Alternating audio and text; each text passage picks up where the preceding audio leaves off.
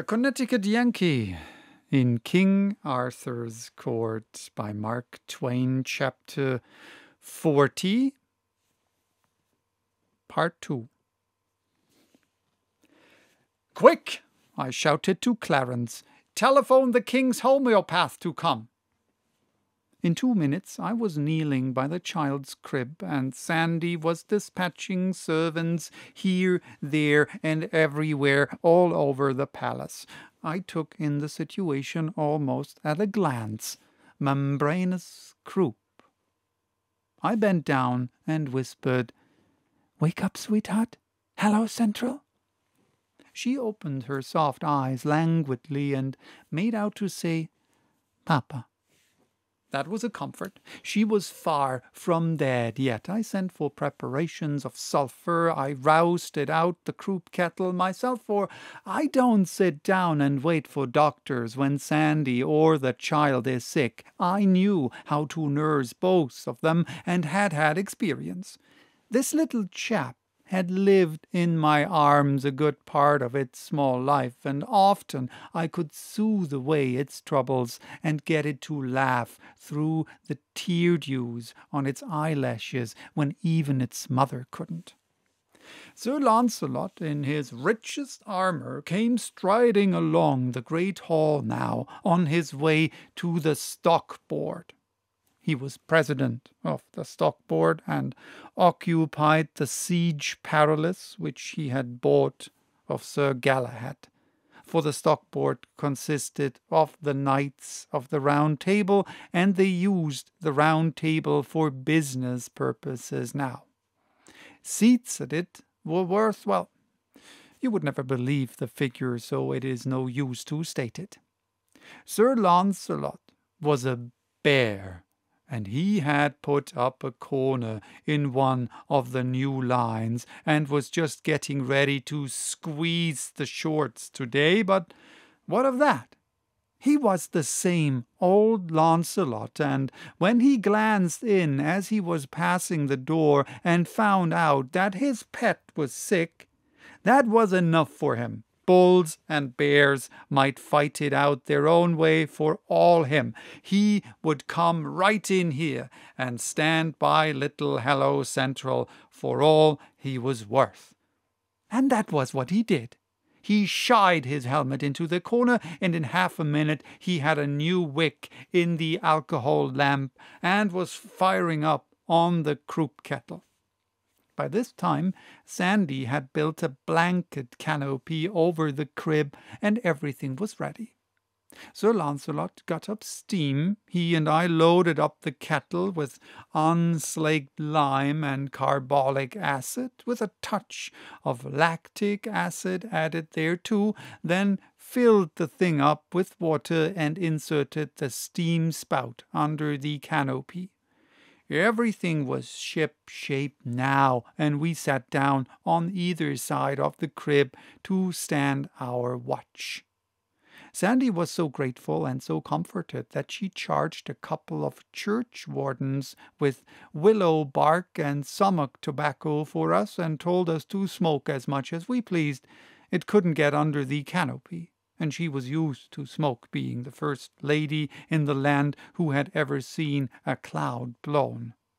Well, there couldn't be a more contented or comfortable sight than Sir Launcelot in his noble armour, sitting in gracious serenity at the end of a yard of snowy churchwarden.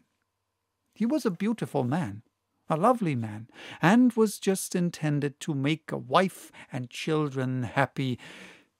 But of course, Guinevere. However, it is no use to cry over what's done and can't be helped. Well, he stood watch and watch with me right straight through for 3 days and nights till the child was out of danger.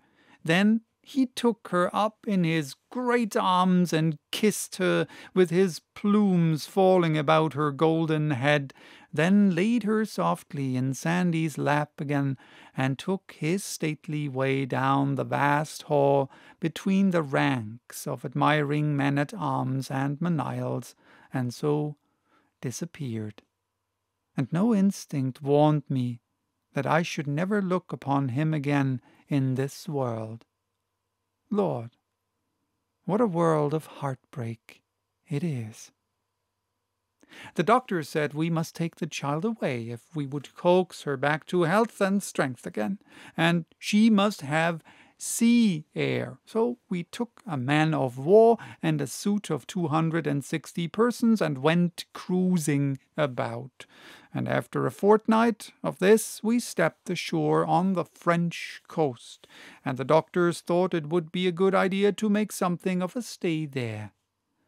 The little king of that region offered us his hospitalities, and we were glad to accept. If he had had as many conveniences as he lacked, we should have been plenty comfortable enough.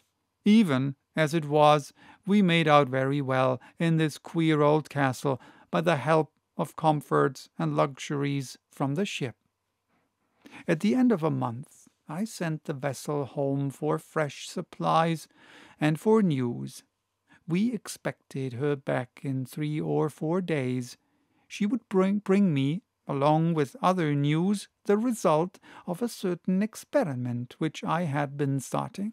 It was a project of mine to replace the tournament with something which might furnish an escape for the extra steam of the chivalry, keep those bucks entertained and out of mischief, and at the same time preserve the best thing in them, which was their hardy spirit of emulation.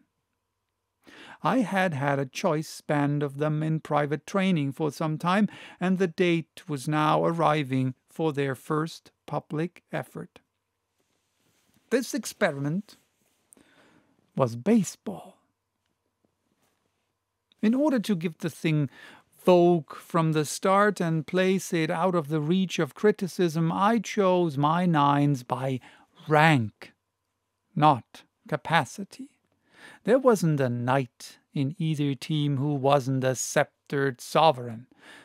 As for material of this sort, there was a glut of it always around Arthur. You couldn't throw a brick in any direction and not cripple a king. Of course, I couldn't get these people to leave off their armor, and they wouldn't do that when they bathed. They consented to differentiate the armor so that a body could tell one team from the other.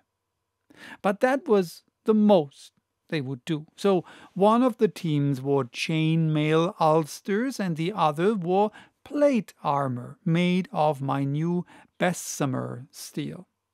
Their practice in the field was the most fantastic thing I ever saw. Being ball-proof, they never skipped out of the way, but stood still and took the result. When a Bessemer was at the bat and a ball hit him, it would bound 150 yards sometimes, and when a man was running and threw himself on his stomach to slide to his base, it was like an ironclad coming into port.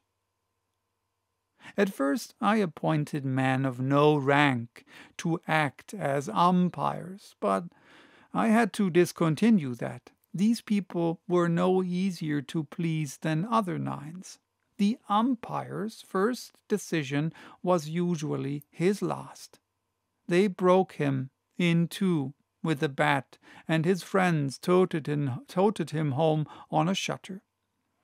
When it was noticed that no umpire ever survived a game, umpiring got to be unpopular, so I was obliged to appoint somebody whose rank and lofty position under the government would protect him. Here are the names of the nines. Bessemer ulsters: King Arthur, King Lot of Lothian, King of North Galice, King Marcel, King of Little Britain, King Liber,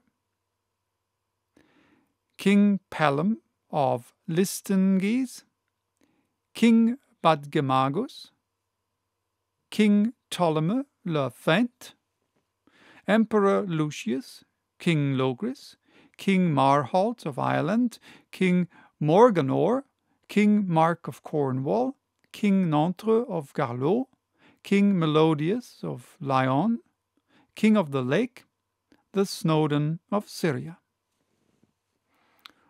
Umpire, Clarence.